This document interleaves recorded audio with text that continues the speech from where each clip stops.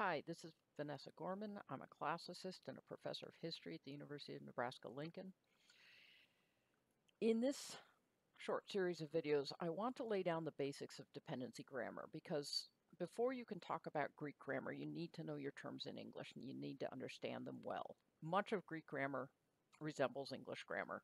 The verbs are different primarily, but you can't begin to talk about grammar or syntax, as we call it, unless you know how to talk about it in English first. You can't just emote your way through a sentence, as far as I'm concerned. You just wind up with refrigerator magnet translations that make no sense. So we use a system called dependency grammar or dependency syntax. In this system, the verb is always the structural center of the clause. First thing you look for is where's my verb? Where's my verb? All the linguistic units are directly connected only once in the whole structure of the sentence, so that if you analyze these sentences in what we call trees, you get just that, what looks like a genealogical tree or something, right? You get one verb or one word at the very top, a verb or a coordinator, and then you work your way down into more and more subordinated elements. It's very simple and straightforward. It's very easy to use, very easy to learn. It's especially good if there's free word order in the language, as in Latin and Greek. It's very easy to use a sentence that is analyzed already to feel your way through a sentence that you don't understand. And so you can use the analysis done by someone else to help you out. And in contrast, the competing grammar or syntax called constituency grammar, made famous by Chomsky, is really hard to learn, really complex. I think of it as essentially the opposite of Occam's razor. He unduly complicates everything. And it really doesn't work well if your word order isn't fixed. So you can see here, words get repeated over and over again. And this is a very, very simple sentence. In a harder sentence, you see it gets even more complicated. I don't like this representation in English that well, but it's what I could find. To give you an example, in Greek, a tree of a sentence from Xenophon, very straightforward. The whole sentence relies on the main verb. The main verb of the sentence is the highest unit, the predicate. Its object happens to be a that clause. They reasoned that. So this is the object, but this itself is another main verb of the clause this time, a subject, an object. It's very straightforward. It's easy to use. It's easy to learn. So this is how I'm going to approach this. I've done more Greek trees than anyone else on earth, and I'm very, very familiar with this. This program is called Arethusa. It's on the Perseus platform at Tufts University, open to anyone to use. And I'm going to make a lot of use of this as we learn how to read Greek. So let's begin at the beginning. Like I say, I want to go through the language of syntax.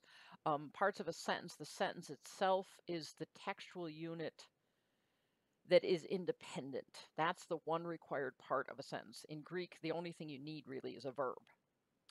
Because the verb will contain the subject as well. And we call the main verb of the sentence a predicate. So I just made up a sentence here to give you some examples. Maggie decided to run for political office someday is your main clause, your independent clause. Decided is your main verb. The clause before it, beginning with when, is a temporal clause, tells you what time something happened. The clause after it is a causal clause. Neither of them make sentences by themselves. They rely on the main verb of the whole sentence to be a grammatical unit. So let's begin with this simple sentence from the early in the Hellenica of Xenophon. You're going to see this an awful lot in these lessons. I'm going to keep coming back to this passage. So what I want you to do is pause the video for a minute and identify all the main verbs, the verbs of the independent clauses in the sentence, the ones that have to be there. And then pick it up and we'll discuss them in the next slide. All right, so you should have come to these 5 verbs. Tissaphernes, came, is the main verb of the first sentence. Tissaphernes, seized and imprisoned, gives you the main verbs of the second sentence. Alcibiades and Mentitheus, provided and made, are the main verbs of the third sentence. So that's what a main verb is. Now, if I return to my first sample sentence, what about a clause? Well, a clause is any unit of the sentence that contains a verb. I want to say a conjugated verb. Greek is a little bit more slippery than English, but we'll see that when we get to it. So in this case, for example, you have independent clauses, the main sentence, right? Which would be everything from Maggie to someday. That is the unit that must be there. Now, you could take out elements of it, but this is the unit as it's presented. You can coordinate clauses with an and, an or, a yet, a but, any word that makes the things on either side of it, the units on either side of it, coordinated. They have to be parallel. They have to be equal in status. So in this case, making a difference and wanting to make her mother proud are both on the same level, and therefore these are coordinated clauses. However, they're not the main clause of the sentence, are they? They are subordinate. These are clauses like when, like because, like since, like as a result, like so that. Lots and lots of different subordinate clauses, like who, the woman who ran for office, a relative clause. So there's lots of subordinate clauses that are dependent upon the main clause. So let's see if you've got these ideas straight. So let's give you some examples. Back to our sentence. First, pause the video again and identify all of the independent clauses in this sentence. There should be one for each sentence, one or more for each sentence, I should say. So this is what you should have come up with. Tissaphernes came to the Hellespont is the main clause of the first sentence. Tissaphernes seized him and imprisoned him in Sardis is the second. 30 days later, however, Alcibiades and Mentitheus provided themselves with horses and made their escape from Sardis by night to Clazomenae. We have subordinate clauses littered before, in the middle, or after. So you can see they can come in any order. So how about the coordinate clauses? What in here is coordinated verbs?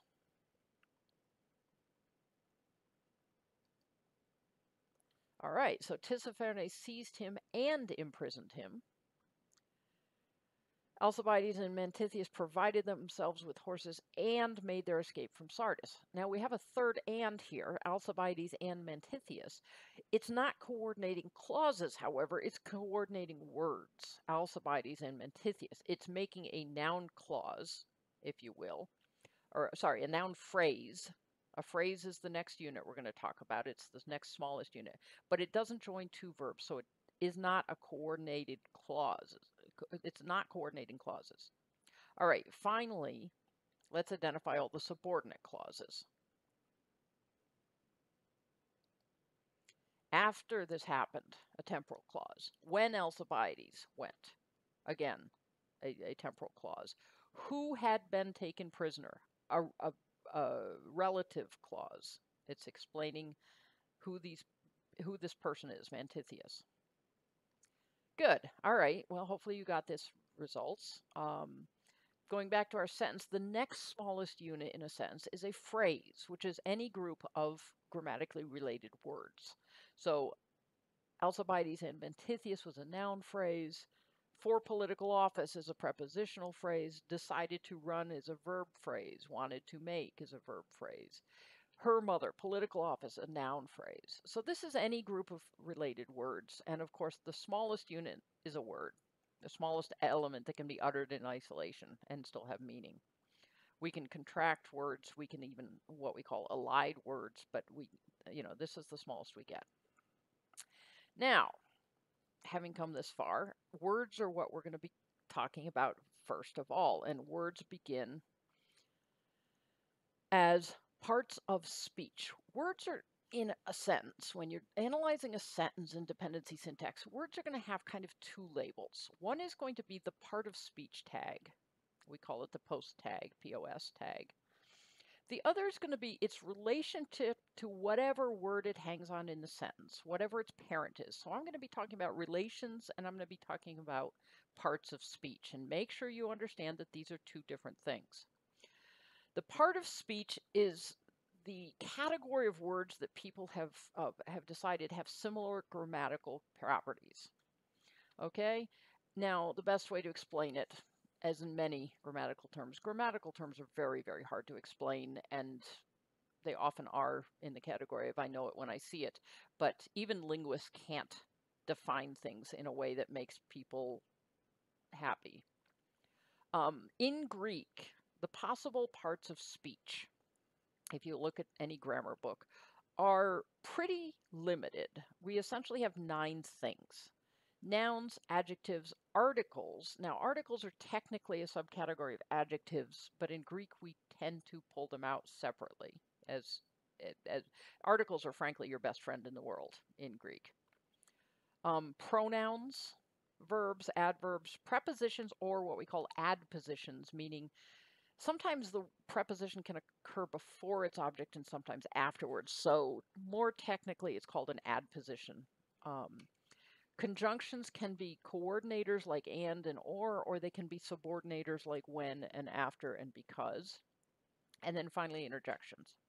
So what I'm going to do is I'm going to go through all of these parts of speech for Greek very carefully, and I'm going to explain them. And that's essentially what we're going to do in this series of videos, and we're going to talk about how they work in Greek, right? So the part of speech is sort of its function in a vacuum, what it usually does. But parts of speech vary between languages. Almost every language has a noun and a verb, but there's great complexity within languages. Part of speech is what you'll see if you look something up in a lexicon, a dictionary. Some words will have multiple parts of speech. You can say, next, they went to the bank, in which case the word next is an adverb. Or you can say, next to the bank, they saw a dog chasing a squirrel, in which case next to the bank is a prepositional phrase, and so next is a preposition.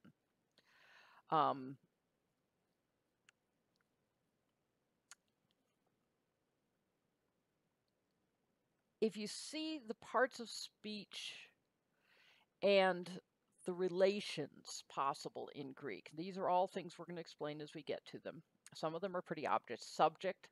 So a noun can be the subject of a sentence, or it could be the object. So I should say a subject of a verb or the object of a verb. It can be the complementary object, which we'll explain, or the predicate nominative. An adjective can be an attribute or these other interesting little attributes. The predicate is the main verb of the sentence. You can also have auxiliary verbs, pretty rare in Greek. The only thing you see in common are adverbs. Okay, adverb, adverb. That's the one confusing thing. Everything else is pretty straightforward. Possibly you could say conjunction is a little confusing, but not if you think of it in terms of it can be a subordinating or it can be a coordinating. If it is coordinating, we call it a conjunction. If it is subordinating, like after or since or because, we label it as an auxiliary C or an aux C.